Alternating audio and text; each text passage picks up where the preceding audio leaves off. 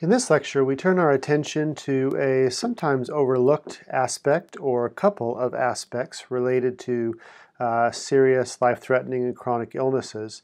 And that is the issue of caregivers, typically loved ones who provide care for individuals suffering with chronic or life-threatening illnesses and the important issues that they face, as well as the issue of survivorship, psychological and health challenges faced by individuals who are survivors post-treatment of life-threatening conditions.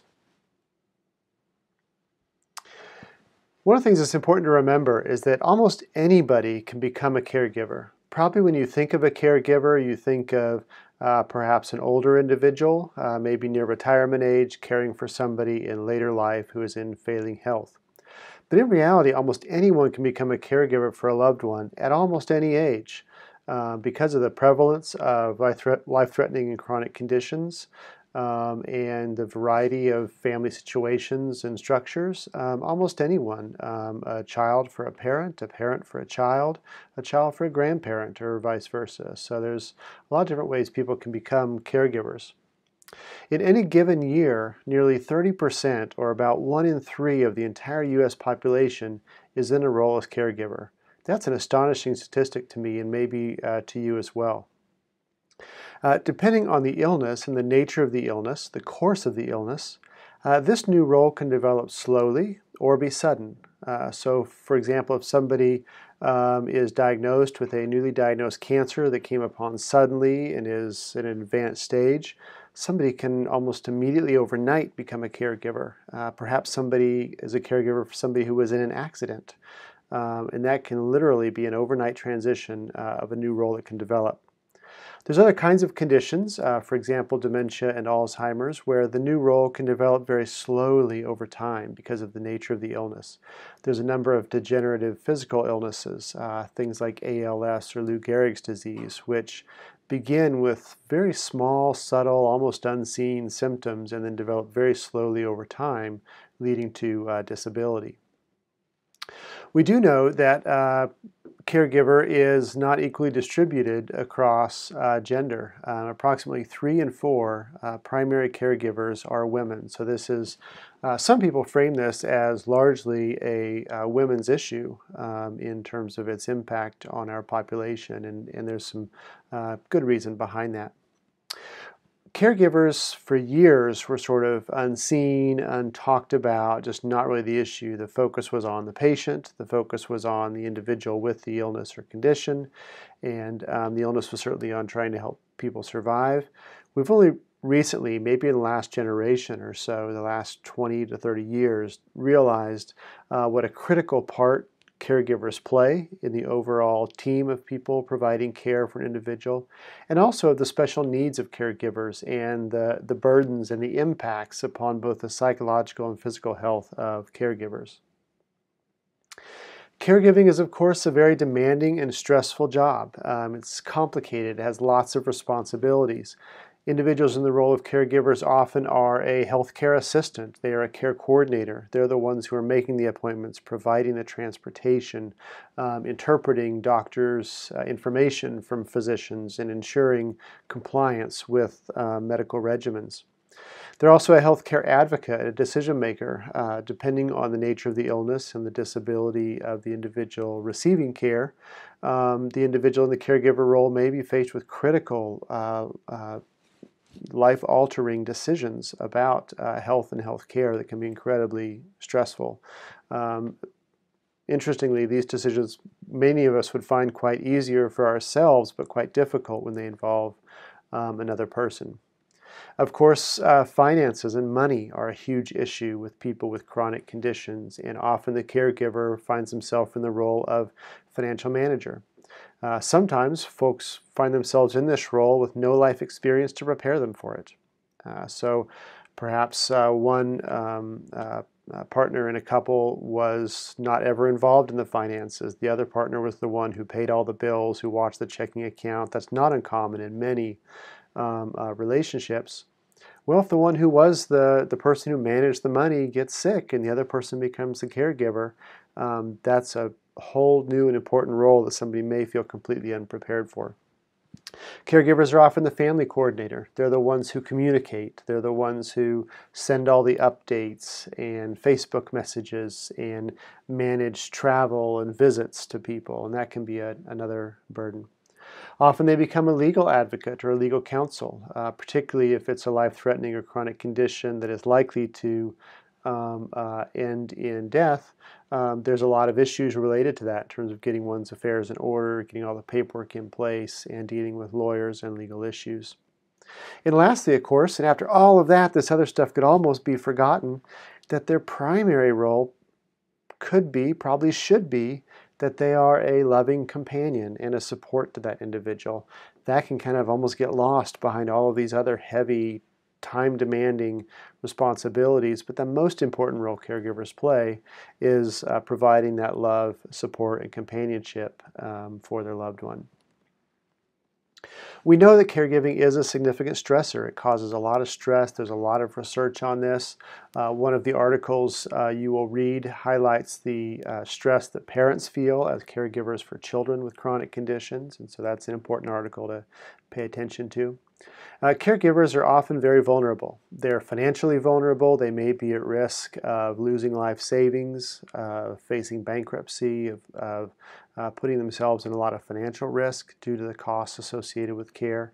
They're also, of course, emotionally and psychologically vulnerable because of the stress, all of it that goes into psychologically caring for someone and watching somebody you care and love deeply about going through something very difficult.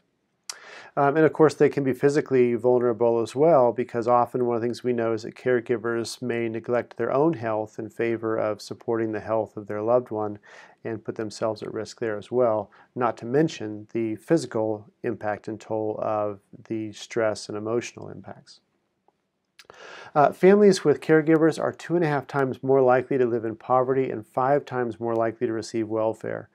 We mentioned they're financially vulnerable. Often these individuals find themselves in a caregiver role when they were already in a financially vulnerable state, perhaps living paycheck to paycheck, barely getting by, depending on the income of a loved one, and that income may be lost due to illness or disability and puts these families into somewhat desperate financial situations.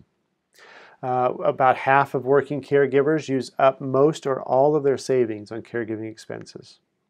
Wow, what a burden caregiving is. We know that many people who are caregivers have symptoms of depression. Anywhere from nearly half to maybe as much as 3 in 4 have symptoms of depression. And about 1 in 4 meet criteria for clinical depression. So serious psychological impacts. We also know that nearly 25% of caregivers are in poor health themselves and have high rates of health risk behaviors. They don't eat well. They tend to be relatively physically inactive. They may abuse substances to try to cope with the stress. So lots of challenges and burdens on caregivers. Partly because of the increased attention of the role and burden of caregiving, there's been a lot more emphasis on support over the last 20 years or so. We know that caregivers need support. They need support from the health professionals, they need support from family and from peers, and at minimum they need somebody to recognize the incredible burden that they carry.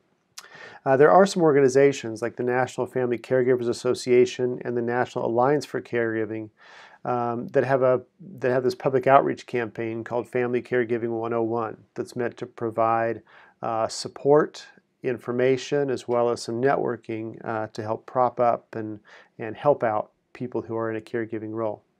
They recommend that there are 4 essential strategies for any caregiver. First, believe in yourself. Second, protect yourself. Take care of yourself.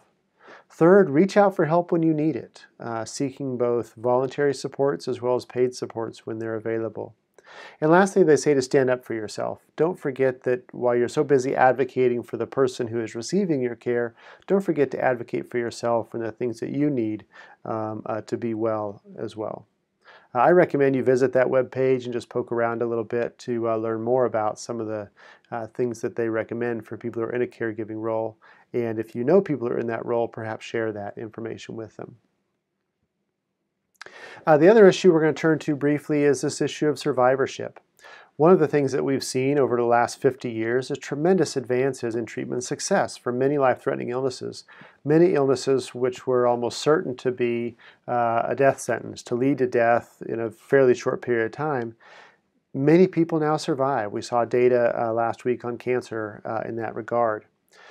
Because of that, there's a new need to focus on a whole new issue, and that is survivorship. What about life after successful treatment? And it turns out that after successful treatment for life-threatening illnesses, life doesn't really return to normal. The term you often hear in survivorship literature is it's a new normal.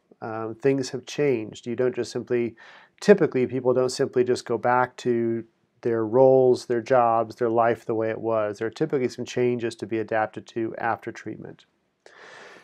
As I mentioned, we've seen tremendous success in treating things. One example of this, here's another astonishing number, I think. Approximately 10 million Americans in our population alive today are cancer survivors, meaning their treatment has concluded, their cancer is in remission or no longer detectable, and they are in that survivorship stage of their cancer experience.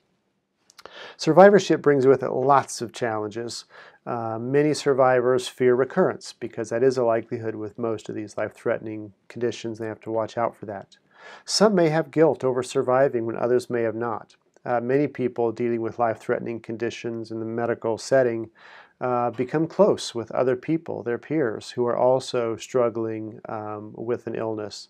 And some of those individuals will not survive that illness. And for those who do, there can be a sense of guilt of, why did I survive when somebody else, perhaps I perceive as equally or even more deserving, did not.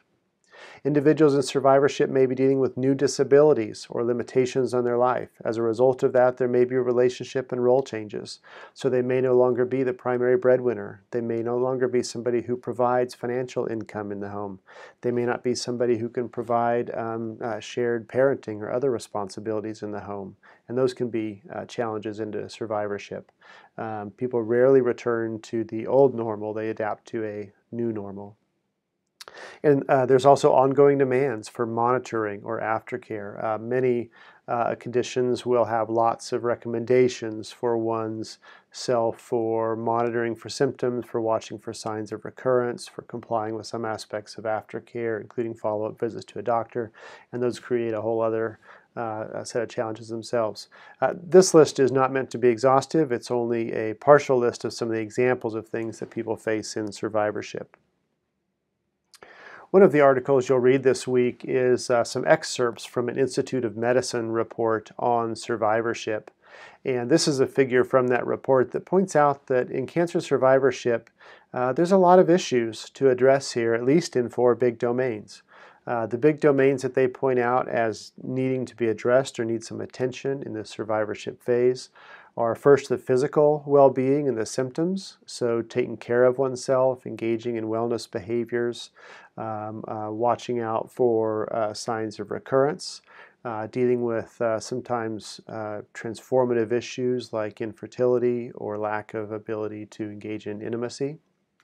They also mention psychological well-being, so dealing with fears and anxiety, coping with depression. Sometimes that involves things like post-traumatic growth and some positive psychological consequences, as we talked about a few lectures ago. There's also the social well-being to pay attention to, one's role in social relationships, in the family, in other kind of social networks, work in the workplace are other kinds of issues. And the 4th big domain is spiritual well-being, individuals trying to come to terms with their spirituality, with the meaning of the illness, what does it mean for their understanding of a relationship with their God or the spiritual aspects of themselves, trying to figure out what all this means. Often for people who are facing a life-threatening illness, while that is certainly a prominent issue after diagnosis, it often kind of gets pushed behind a little bit during the phase where an individual is actively in treatment and just simply trying to survive, because there isn't the time or energy to deal with that. And sometimes it's not until survivorship that those issues, those struggles over what does this mean and what does it mean for my spirituality or my faith really surface in the survivorship phase when there's kind of time to catch a breath and reflect on it to some degree. So I recommend that you have a look at those articles from the Institute of Medicine. They really do a nice job of capturing and summarizing some of these issues. So that completes our brief lecture on issues related to caregiving and survivorship.